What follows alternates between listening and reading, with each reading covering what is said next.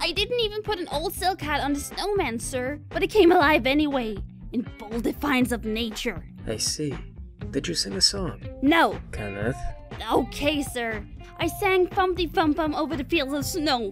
But that doesn't seem like an excuse for a snowman to come alive, sir. I'm afraid that snowmen are much more in touch with the spirit of the rules than the letter of them. That's unbelievable, sir. How do they ever win contracting disputes? I assume because it is not legal to sign a contract with the snowman. Well, that's very clever of them, sir. So has this snowman done anything wrong? Yes!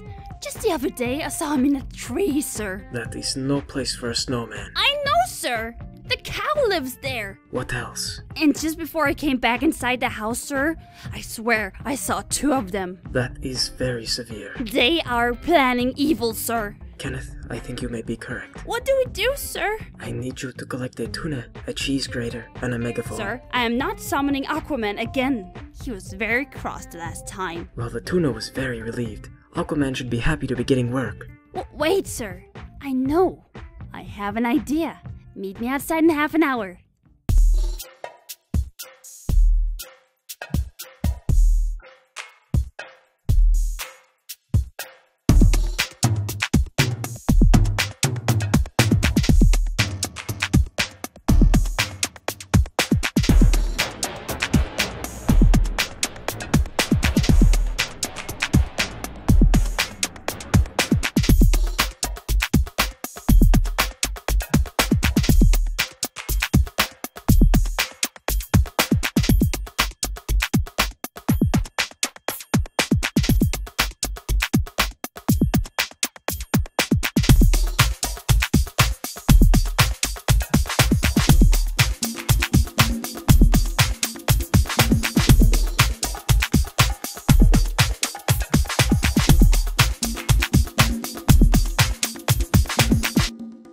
So, what exactly have you done, Kenneth? I built a complex machine.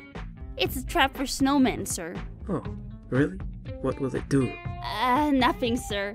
I tried using redstone to make it operate correctly, but then I remembered that redstone is like programming in binary, and I gave up. Redstone is stupid. Yeah, like math, sir. Isaac Newton should be ashamed. I heard Pythagoras didn't even invent the Pythagorean theorem. Truly, things we do not like are useless. So this is a failed project? No, sir. You can still light the dynamite when the snowman comes close. See here.